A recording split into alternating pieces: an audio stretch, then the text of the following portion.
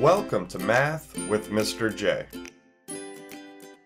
In this video, I'm going to cover how to add and subtract negative fractions. Now, this is going to combine knowledge of adding and subtracting positive fractions and adding and subtracting positive and negative integers. So something to keep in mind as we go through our examples. And we're going to start with 2 addition problems and then move to 2 subtraction problems.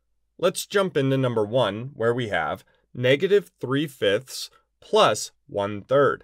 Now, the first thing that we need to do when adding fractions, we need to find a common denominator. So that bottom number, we have a 5 and a 3. So we need to find the least common multiple between those 2 denominators, and that's going to be our least common denominator. Now, you may be able to figure out what that least common multiple between our denominators is without writing out the multiples. I'm going to write out the multiples for a quick refresher in case you need it. So 5 and 3, the multiples of 5. I'm going to do the first 5. So 5, 10, 15, 20, 25. And then the first 5 multiples of 3. And we're looking for a match here, 9, 12, 15. So we want the least common multiple, so the smallest in value that they have in common. Well, that's going to be 15. So that's our common denominator. So we are going to use 15 for our least common denominator. And now we need to rename our fractions with that denominator. So equivalent fractions with that denominator of 15. So let's start with -3/5. So how do we get 5, our denominator there, to equal 15? Well, multiply it by 3. 5 times 3 is 15.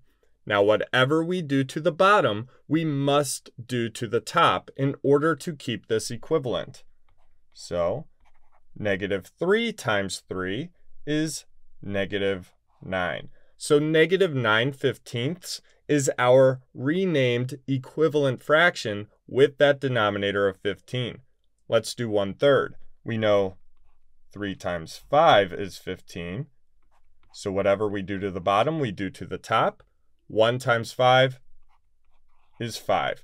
So 5/15 is our renamed equivalent fraction for 1/3.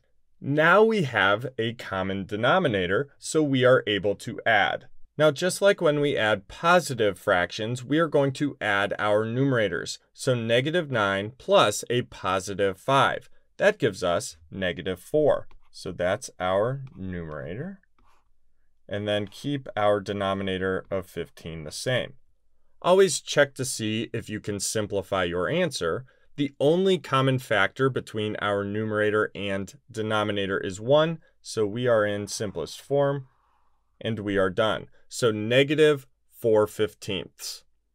Let's move on to number 2, where we have -6/10 plus -2/8. So the first thing that we need to do, find a common denominator. And we're going to find the least common denominator by finding the least common multiple between 10 and 8. And we're going to start with 10. So let's write out the first 5 multiples of 10.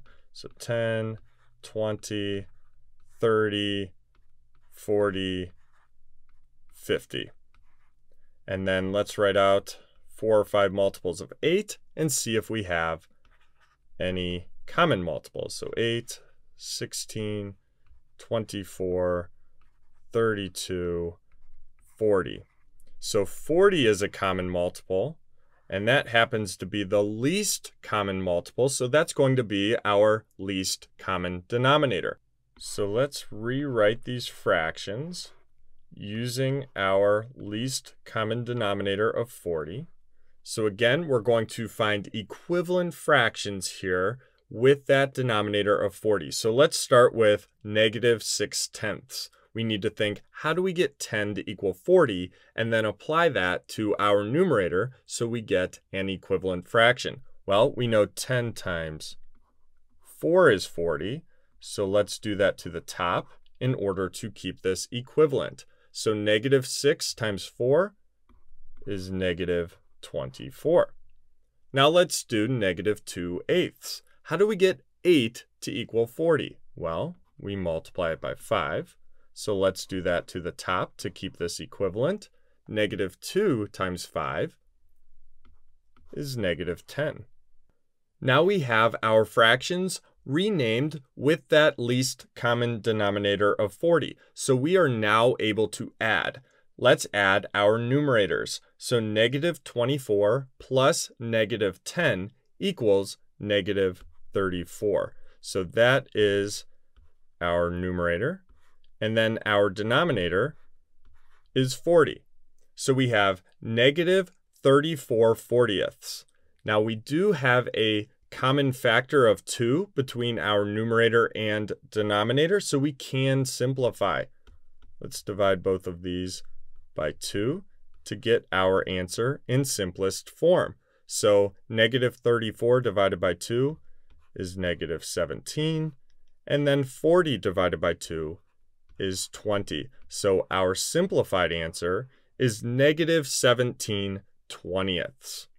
Now, one more thing I do want to mention is how to write out negative fractions. There are different ways. We can write the negative sign with the numerator in front of the fraction or with the denominator. So keep in mind, there are different ways to write out negative fractions. Now, I go into more detail in another video. I drop that link down in the description. So there's how you add negative fractions. Let's move on to subtraction. Here are our subtraction examples. Let's jump into number 1, where we have negative 3/4 minus 1/6. Now, just like when we subtract positive fractions, we need a common denominator. So the least common denominator between 4 and 6 is going to be the least common multiple between 4 and 6. Now, we may be able to think what that least common multiple will be without writing out our lists of multiples for 4 and 6. But just as a refresher, I will write out the multiples. So let's start with 4. And again, we're looking for the least common multiple. So the smallest multiple in value that they share here. So we can count up by 4s. 4, 8, 12, 16, 20. Now those multiples go on forever, so we can just write the first 5 and see if we have any in common. If not, we can always extend our lists. So 6, 12, 18, 24, 30. So we are looking for the least common multiple, so the smallest multiple in value that they share, and that is going to be 12. So that's the least common multiple, and therefore it's going to be our least common denominator. So 12 here. And now we need to rename our fractions with that common denominator of 12. Now these are going to be equivalent fractions, so we are not changing the value of the problem at all. Let's start with negative 3/4. So how do we get 4 to equal 12? Well, 4 times 3 is 12. So whatever we do to the bottom, we have to do to the top in order to keep this equivalent. So negative 3 times 3 is negative 9. Negative 9/12 is equivalent to negative 3/4, but we renamed it with that common denominator of 12. Now we need to do 1/6. So how do we get 6 to equal 12? Well, multiply it by 2. Whatever we do to the bottom, we need to do to the top to keep it equivalent. 1 times 2 is 2. So now we have our common denominator of 12, and we have our fractions renamed with that common denominator of 12. So we are able to subtract. Now, just like when we subtract positive and negative integers, we can add the opposite. So let's add the opposite. Well, the opposite of positive 2/12 is negative 2/12. Now we can add our numerators. negative 9 plus negative 2 is negative 11. And we keep our denominator of 12. Always check to see if you can simplify your answer. Well, the only common factor between our numerator and denominator is 1, so we are in simplest form, and our final answer is negative 11/12. Let's move on to number 2, where we have negative 5/15 minus negative 9/10. Now again, the first thing that we need to do, we need to find a common denominator. And the least common denominator is going to be our least common multiple. So let's find the least common multiple between 15 and 10. We'll start by writing out the multiples of 15. So 15, 30. Now you may notice that 30 is going to be a multiple of 10 as well. So there would be no reason to continue our lists if you either know the least common multiple off the bat and you can think of it, or if you find it while you're writing out your lists. Again, there would be no reason to continue on. If you recognize that, I'm going to continue going and write out 4 multiples of each and then kind of go from there. So this would be 45 and then 60. So let's write out our multiples of 10 here. So 10, 20, 30, like we talked about, 40.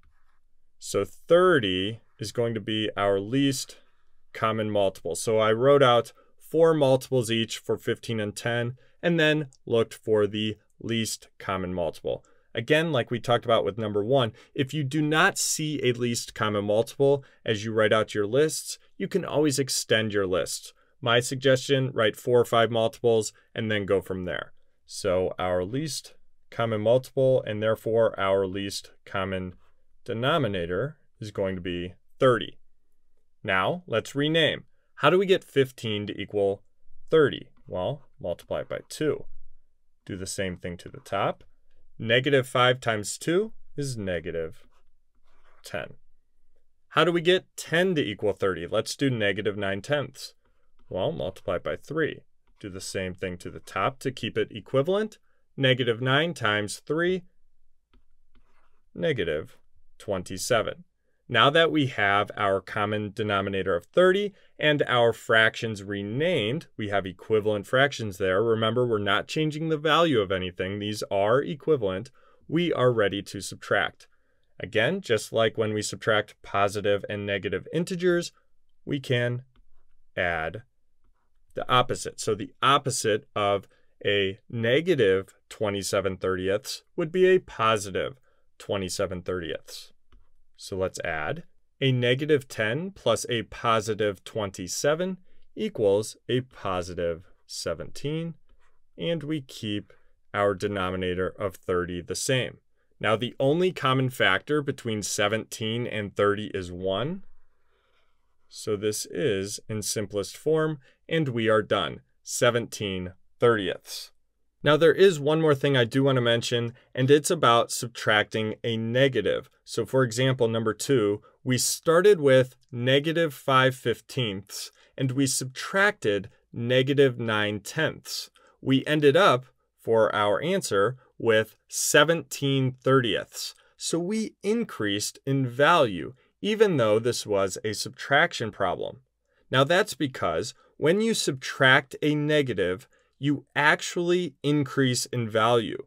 You can think of it as subtracting or taking away debt, which is a good, positive thing. So again, when you subtract a negative, you are going to increase in value. That's something to think about and keep in mind when working with negatives. So there you have it. There's how you add and subtract negative fractions. I hope that helped. Thanks so much for watching. Until next time, peace.